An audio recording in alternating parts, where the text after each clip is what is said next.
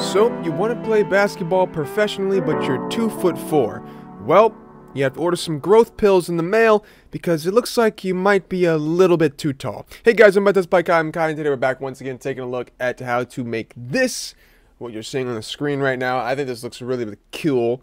I want to kind of break down what I did to make this. It's super simple. It's beautiful. I absolutely love it, and it is not too many things going on here. So it's just basically all lamps. It's literally basically all lamps. So just to break things down, we have a giant plane in the background here, and then next to this plane, where's it at? There it is a giant point lamp on a 10,000 brightness. And the size is basically 7 meters. It's 6.83. Just to make it super big so that it's like, you know, soft. So it's not like super like that.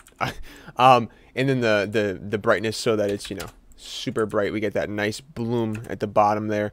And then the main focus, let me just hide the background for a little bit. The main focus is this text, with the little lamps on it. So let's take a look at each of these lamps. We have 1, 2, 3, 4, 5, 6 of these lamps here, and they're all kind of like hanging out. So each of them has the same exact property. So they're all on power 19. They have a slight pinkish tint, but you can make them any color you want. You make them bluish, you can make them whatever. A very slight pinkish tint. The hex is F8 EAFF on that. The radius is set to 0.11. So there's that. And I just have these in some various spots that I kind of wanted to highlight around the text here. And then we have two other lamps, which is both area lamps. So we have one of them that's kind of pointing downwards at the top of the text, and it's kind of just like lighting the whole text in general, just so it's, get these darker areas in here. Like take a look at this area right here next in between the T and the S. Kind of just brightens it up a bit, just brightens the whole thing up slightly as well. Gives a nice little bloom on that, which we'll talk about in a second. And then super importantly is this last lamp here that is actually animated, so you can see it kind of scrolls across the text there, which is really cool. So this is an area lamp that I've rotated so that it clips into the text, so that this edge right here is sharp, as you can see. So that edge is sharp, but the other edge is super soft. I just rotated it until it was like that. I can make it this, I can make that side sharp, I can make this side, So I just kind of made that side sharp so that when it goes to the text, it looks like it's like, hard edge, and then the trail is kind of soft, essentially, is what I'm trying to say.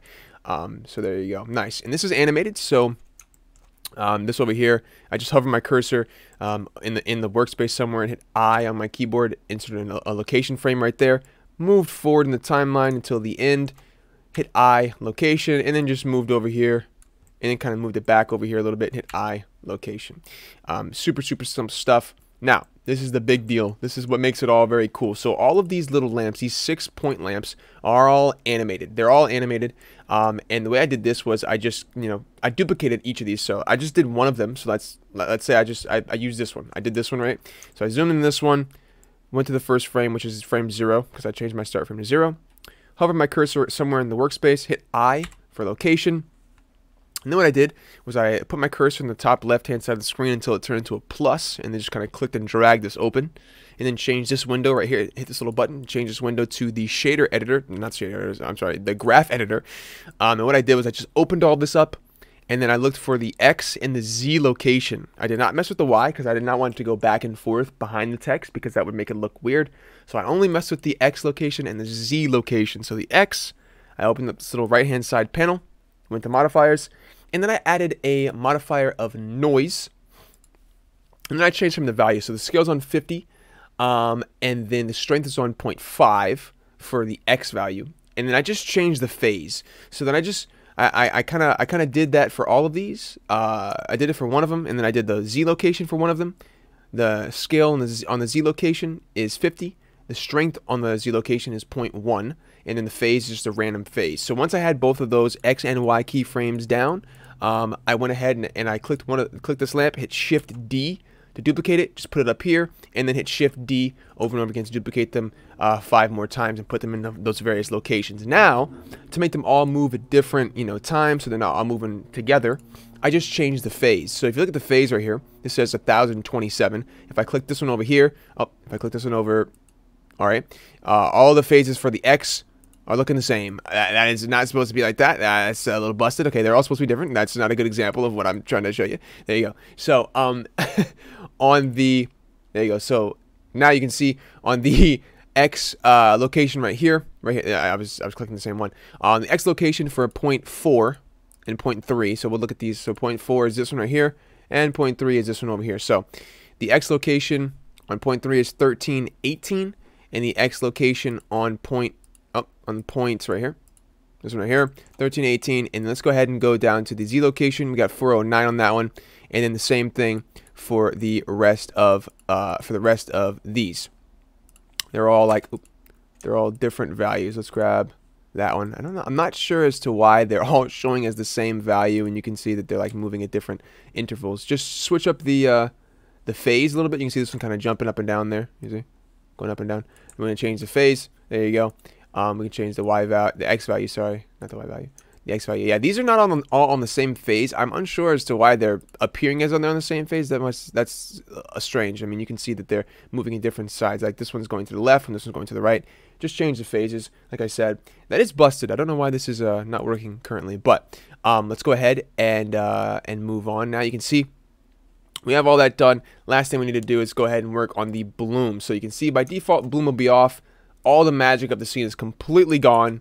It's just, it doesn't look as cool. This is what it looks like without bloom. Now what I did was I went over to the main tab here and I checked bloom on, and boom, instantly things look a lot more cool. So what we're going to do is we're going to take a look at the values that I chose here. So the threshold is on 1.548. I didn't change the knee. The radius is on 50. So normally you can only go to a specific value size of 10 on the radius. But what I did was to go past the slider value, just click in here and then just type the number you want to use.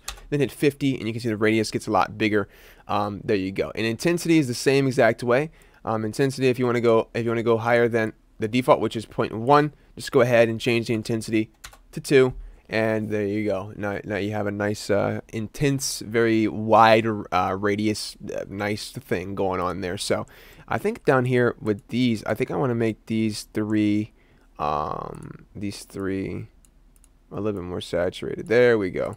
The background was looking pretty desaturated for my taste for some reason right now, but I want to go ahead and all three of these are kind of lighting the back scene and making it look a little bigger. So I kind of want to just, you know, yeah, there we go. It looks good. I like that. Nice. So that is basically the scene as we have it. That's basically the whole entire thing. Make sure you also go to the main tab right here, this the output tab, properties tab, and then change the frame rate from 29 or whatever the default is to 60, so it gets that nice silky smooth buttery effect instead of looking like this and look at all choppy and stuff.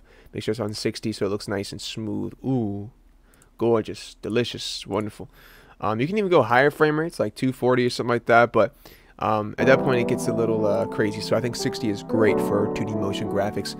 But yeah, so hope you ladies and gentlemen enjoyed today's tutorial. I will see you in the next one, but until then, bye bye.